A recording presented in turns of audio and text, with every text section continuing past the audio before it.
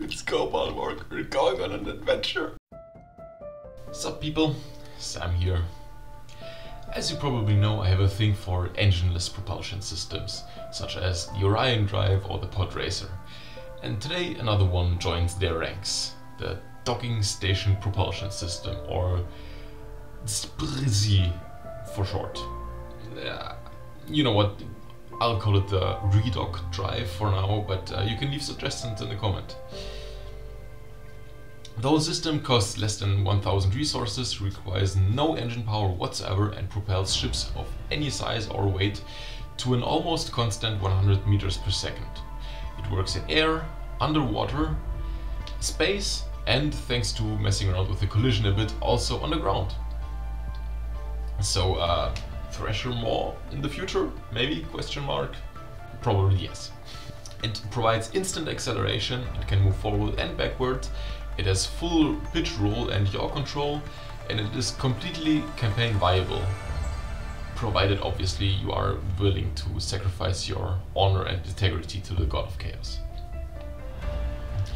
Now, I'm sure you want me to slap this thing on a huge ship, and I will.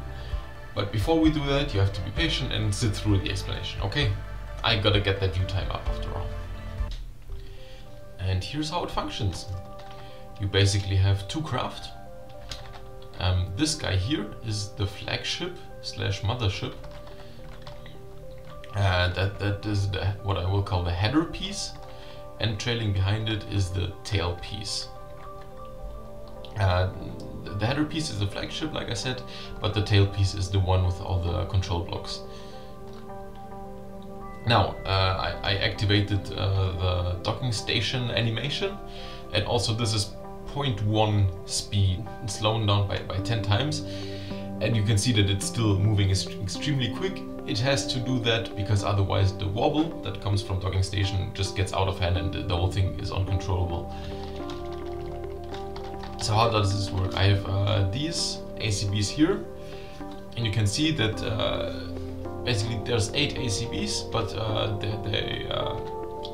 they do the, but each, there are 8 ACBs, but each block of 4 do the same actions. It's just that I cannot set the timer below 0.1, but I wanted it to go through 2 cycles every 0.1 seconds.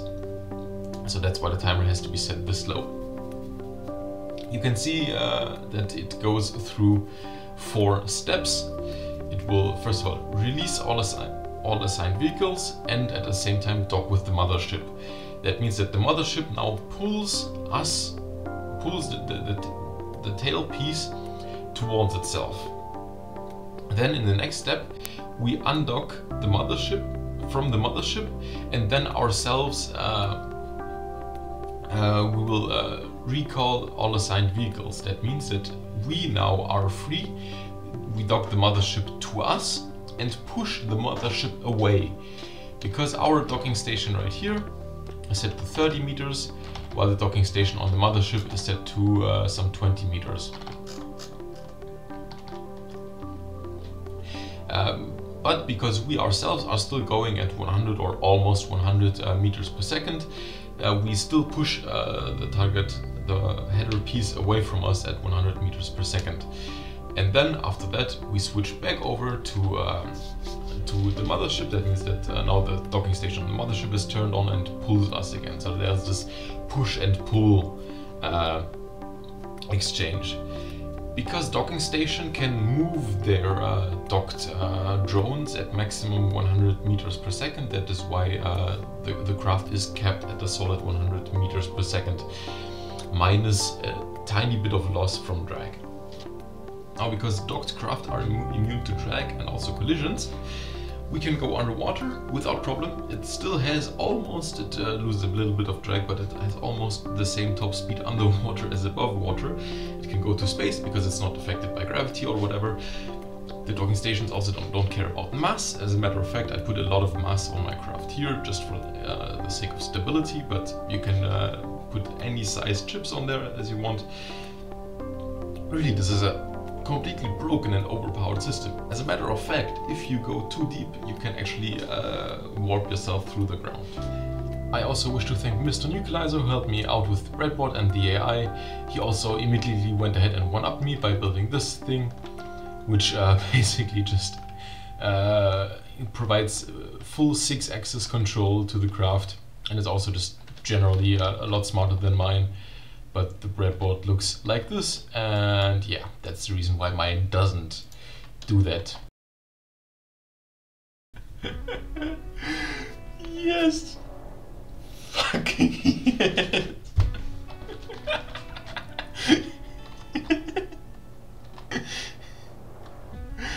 Let's go! Let's go, Bulwark! We're going on an adventure! And while we watch the Bulwark dogfighting some fighter jets, which is not a sentence I expected to say anytime soon, but here it is. Let's talk about the channel a bit once I calm down a bit. What the fuck, man? This is fucking ridiculous, man. I fucking love it. Good thing my channel isn't monetized yet, so I can swear as much as I want. Okay, now that I more or less regained my composure, a few little things to say. Helyus, the guy who made the CIC/periscope combo from the last video, he's really good with Lua, and he actually started uploading Lua tutorials to his own channel. Very interesting, because as far as I know, there aren't really any FTD specific Lua resources out there.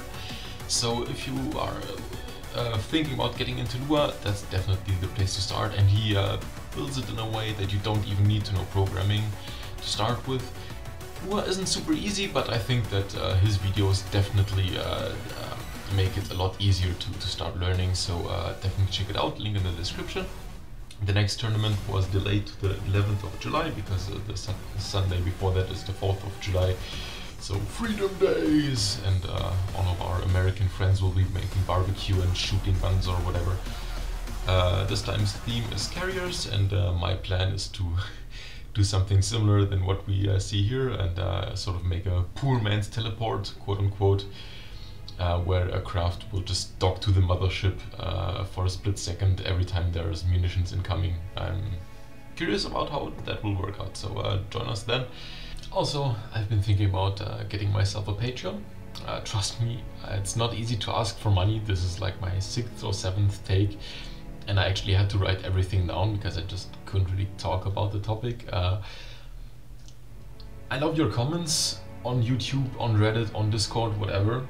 I love it that you guys appreciate my work, but also that you think it further, that you improve on it and give me back as much inspiration as I'm giving to you, or at least as I hope that I'm giving to you. But still, money would just be a lot appreciated. I don't think well, I most certainly won't be able to finance myself exclusively through YouTube. But I would appreciate any gesture of support a lot. It would mean that I would have to worry a lot less about money, and I could, and if I ever run out of motivation, I could at least buy myself a chocolate or a beer or whatever, just to keep me going. Tell me what you guys think about it. Do you want to support me financially? For example, for like sneak peeks into my current work in progress projects, or other rewards like that. Even if you don't want to give me money, you can still support the channel in the usual ways, you know, from the other YouTubers, you know, subscribe, liking, sharing, etc. The traction on the channel kind of collapsed. I don't know exactly why, if it's the quality of the content that went down or if it was just the algorithm.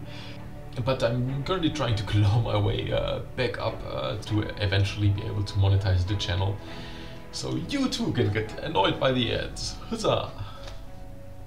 Anyways, that's it for me. Thank you guys for watching. I hope you enjoyed it, and I wish you a great weekend. Bye bye.